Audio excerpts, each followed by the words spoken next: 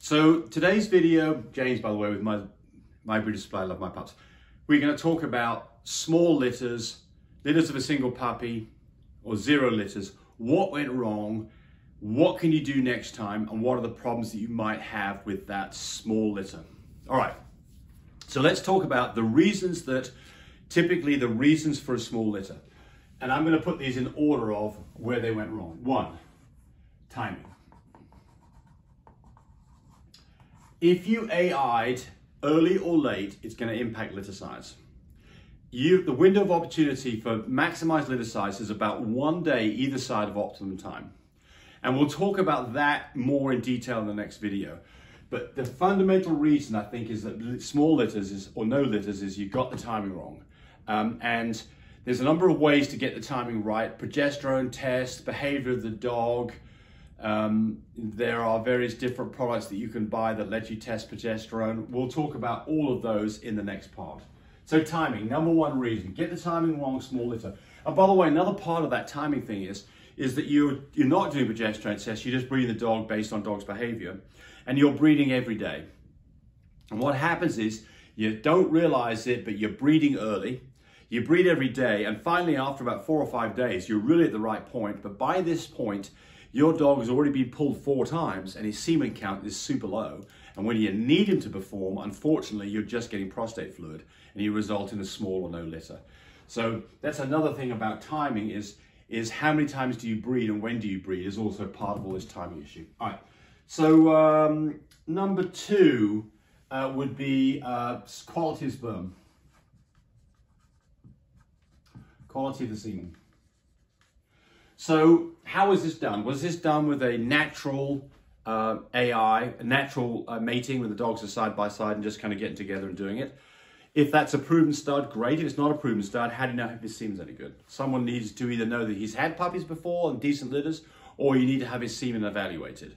So we want to know what the quality semen. If it's being shipped to you, then what kind of a shipping system are they using? Are they using a system that's got a good chance that the semen's going to arrive in good shape? If it gets delayed, those are typically problems where you can really have problems with semen. Specifically, if you're not using our shipmate product. And the reason I say that is because our shipmate product will allow you to have shipments that can last for 3 days in the shipping, and then a further, up to 10 days total in the fridge because of the extender that we use. So you can get semen early, and if the semen's been delayed in shipping, it's still viable. The passive boxes, which is what most people are using, because they're cheap, don't work very well, especially in circumstances where you go to delayed shipping or cold or hot weather. So again, you'd like to evaluate the semen. You'd like somebody to be able to look at the semen and say, yep, this is this is viable. You need to have a 200 million motile sperm. That's what you're aiming for to get it. Now, you can get away with less than that if you're doing a TCI or a surgical, because the semen doesn't have to swim up the vaginal tract. That's why you do those breedings a day later. And a lot of the sperm dies on the trip, and if they don't have to go, but if they're implanted right where the uterus is, they don't have to go on the trip. So poor semen quality would definitely be a time that you'd want to elect to probably go ahead and have a TCI, transcervical insemination, or a surgical. But 200 million motile sperm is what we're looking for. And if you had a sample that had 300 million sperm, but 50% of it wasn't viable, so 50% of it's viable, then the reality is we've only got 150 million sperm to work with, and that's kind of a low number. Decent load, half of it was dead, ends up with not such a good result. So again, somebody needs to be, if possible, you would like it if you can evaluate the semen. All right. So the next thing would be technique.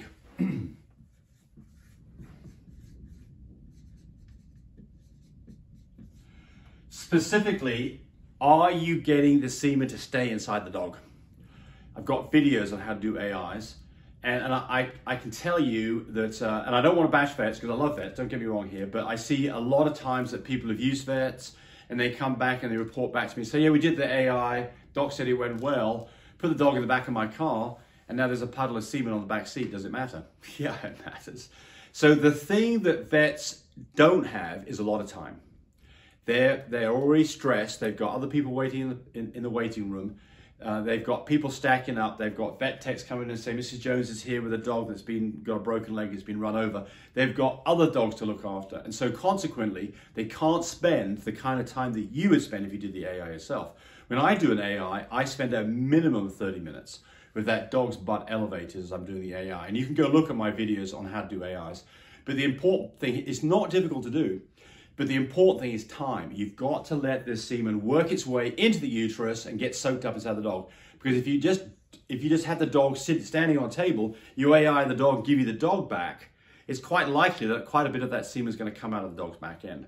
If you are in that situation, where your dog has been AI'd at the vet and 5 minutes later they give you the dog back, go get in your car and put that dog's head between your legs on the ground with its front feet on the ground, with its rump up on your leg, and let gravity do its part. So you can help that situation. All right, technique. Okay, so number 4, absorb puppies. So you did an AI, or you did a breeding, and 30 days after that you did an ultrasound or a relaxin blood test, and the dog's pregnant. Great, wonderful, all good. You're waiting for puppies to show up, dog's not getting any bigger, and then you finally go back in and maybe do an x-ray or an ultrasound when you're close to the C-section date or whelping date, and you find there's no puppies inside. They got absorbed. And, you know, I don't have an answer as to why that happens. It does happen. I don't know what are the circumstances that cause that to happen. Stress, malnutrition, some underlying problem are all potentially reasons for this, but exactly how you pinpoint that, I don't know, other than what the next one comes up, which is going to be an overall health of your dog. So if you've got a dog that has been having problems getting pregnant, go to your vet and get a blood panel done, get a CBC, complete blood panel done, and pay attention specifically to thyroid levels or any levels that look out of whack. You know, if the dog has got an underlying problem that you're not aware of, fix the problem. Maybe the dog can never get pregnant because of that. And of course, there are some dogs that never can get pregnant, but they're very far and few between, but it does happen. Okay, all right, so let's now talk about, so there's 5 reasons why, in somewhat in order, most likely to least likely, of what's going on. And of course, of these things here, these 3, the most significant ones, they're going to be the bulk of the reason. You can absolutely fix those. Those are things that are under your control, that you can take actions to make sure when you breed it next time that you get it right. And look, there's another thing here as well, and it's just called bad luck. Look, not every dog gets pregnant every time. Some dogs are definitely hard to get pregnant than others, and sometimes it's just unlucky. You can't find any reasons why this went wrong. Go back, do it again. All right. Let's see, what was I going to talk about next? Well, I had it in my mind and I got off on a sidetrack there. Singleton puppies. So let's talk a little bit about what the problem is that you're going to likely run into with a singleton. Singleton puppy, a single puppy. So here's the first thing. You ending up with a single puppy, probably because of timing, and that means that this puppy is either going to show up early, or more likely it's going to show up late. You're waiting to do the C-section, you're waiting to have the mum have puppies, and nothing's happening. And it's 2 or 3 days past the due date, you're getting anxious. The reason for this is because, number 1, you're probably AI'd early, and that makes it seem as though the puppy comes late, because the actual AI date has nothing to do with whelp date. The whelp date has nothing to do with the AI. It's all to do with when the dog ovulated. And if you AI early, you just lengthen the time before the puppies show up, so you kind of get anxious here. So the next thing that happens is that when a single puppy, it doesn't give the kind of signals to mum to make her start dropping progesterone levels to induce whelp. And it also to induce milk letdown. So it's quite often that you'll see singleton puppies go long, and when they do come, mum doesn't have milk. And mum may never get milk. So be prepared, where you used to always have these things, but always have goat's milk, either fresh or powdered. Have a feeding bottle. So we use a human bottle with a silicone 0 to 3 month nipple.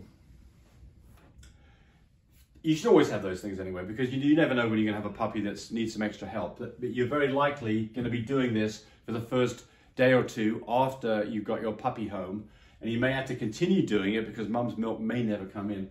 But if mum's milk doesn't come in, leave mum with baby, baby and mum together if you can, because just the action of her suckling, even if she's not getting anything, can help with the milk letdown and help milk come in.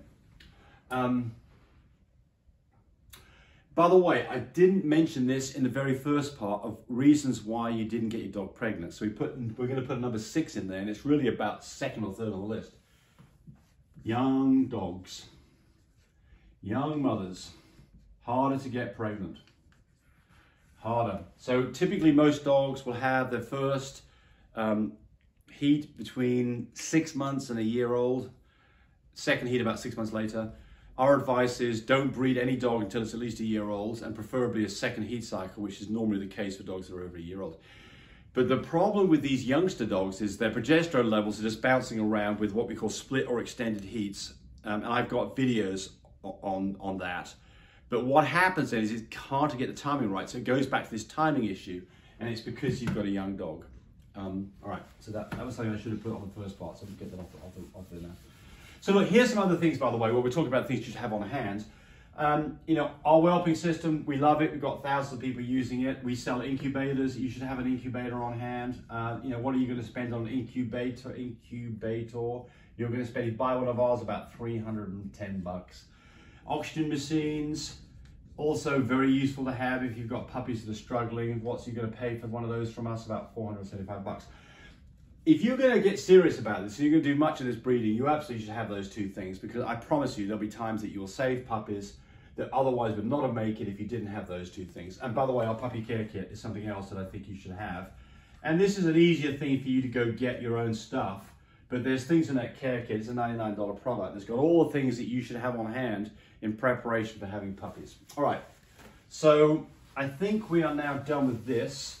And I think we're basically ready to go on to part 2, which is going to be what you can do to help maximize litters. So this first part was what happens and what was the cause of you not having a big litter or a 0 litter. Second part, if you want to watch it, is going to be what can you do to step in to fix these problems. All right, next video coming up. Thanks for watching the video. I really appreciate people who subscribe to me. It helps me, encourage me to do more of these videos. But do remember, disclaimer here, I am not a vet, I'm not a licensed medical professional, I'm purely a person who's been breeding dogs for the last couple of decades. Any information that you got from this video, use at your own risk. There's nothing implied here, and certainly this should not be used as a substitute for advice from your veterinarian or your medical professional.